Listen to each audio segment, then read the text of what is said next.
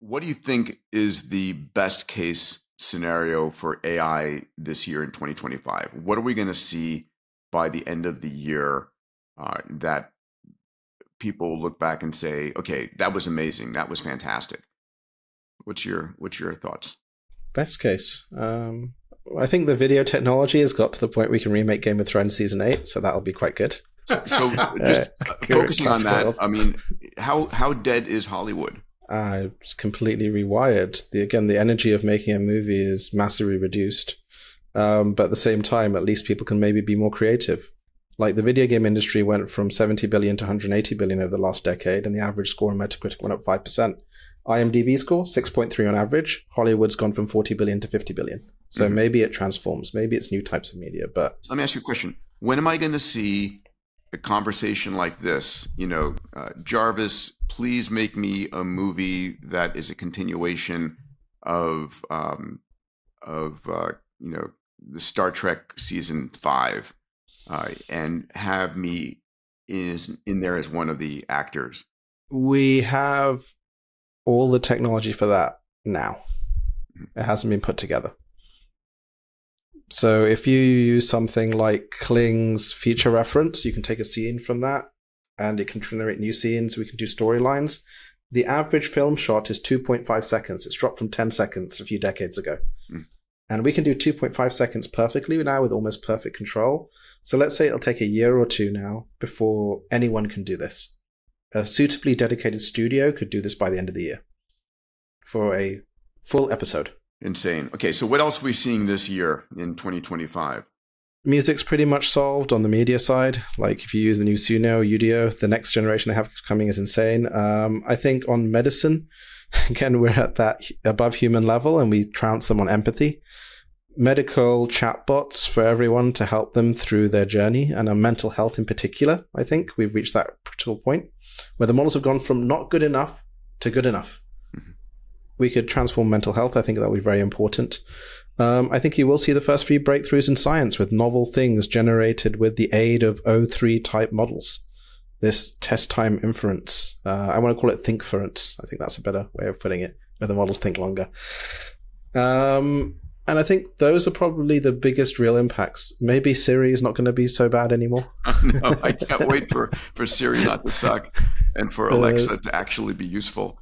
I mean, I'm shocked that Amazon has not. They were originally going to put Anthropic behind Siri and behind Alexa and really power it properly. That looks like it's gotten delayed. Well, they're building out 1 million traniums with their specialist chips, so good luck to them on that one. Oh. All right, let's flip the script here and say, what's the worst potential outcome for 2025? Complete destruction of the BPO market, which will reverberate out, so this business processing outsource, because again, when you use operator now, these technologies that take over your computer, it's a bit rubbish now, but it's the worst it'll ever be. Anything on the other side of a screen, I think this year is the year, gets displaced, parallelized on that. And again, this is actually leaning into this whole Doge type thing. Get the workers back in. Being in person is going to be good for your job right now, because if you're remote, you'll be the first to go. That's a really important point. And define BPO for folks who haven't heard that term. Business process outsourcing. So outsourcing to India, all the call center workers, all the programmers. Like the AI is better than any Indian programmer pretty much that's outsourced right now. And so you will have impact on those economies right now than the remote workers in the US. I'm going to see the headlines in the Indian Times right now. Emad again says. Yeah, they had to go at me last I think it's very well. I think it happens in 2 phases. I think phase 1, you have this massive downside.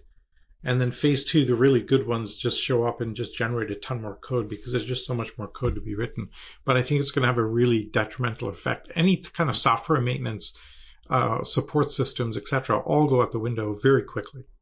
Very quick. I had Mark Benioff on this pod a couple weeks back, and he was saying with Agentforce, he's not hiring new engineers, and he's repurposing old engineers, and he's increased productivity 30%, and that's just going to skyrocket from there. Yeah, if you look at Lovable, Bolt, Cursor, Like, that takes you up to a decent level, and they can build whole apps and stacks, and they'll just get better and better as the base models get better and better. In fact, one of the things we've started to do for non-engineers who apply to work at our company is they have to do a 30-minute cursor course. This kind of AI-assisted IDE. Doesn't matter what they are, HR or anything. And then they have to tell us, how do their view of the world change? So what does that course teach somebody? How to build an app for HR, how to build an app for anything. Just by talking to it, it's building the app almost live. You can do that today in ChatGPT with Canvas. You can build a React app live. You could like replicate the entire Wii screen or build a HR application. It'll generate it, and you're just talking back and forth. Yeah. That base level of capability increase will cause a realignment, but the downside we're talking about is there's real jobs and real people that have to think what's next, and they have to become experts in AI assisted.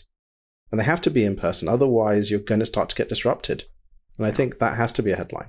I remember, Peter, last summer, 38% of IIT placements in India were unplaced at the top university. Only getting worse. But this is just the beginning. I don't think people are ready for the level of societal disruption that's coming. We can't process it. It's because it's lots of little S-curves, right? All across. Just like every teacher in the world had to ask, can we use ChatGPT for our homework, right? What's our agenda? Every single HR department, every engineering department's asking the same question, you know? And it's still not mainstream, but clearly it's hitting the headline more and more and more and more. And there's this disconnect beyond, I mean, it was like, again, it was a bit like COVID. Those of us in the know, we saw it coming. And we were like, this is a step change. Until Tom Hanks got it, the world didn't realize. Like, what is the Tom Hanks moment? Is DeepSeek the Tom Hanks moment? Is it going to be something else? It's coming. And it could be very positive for the economy on the other side. It'll definitely be very negative for a lot of people.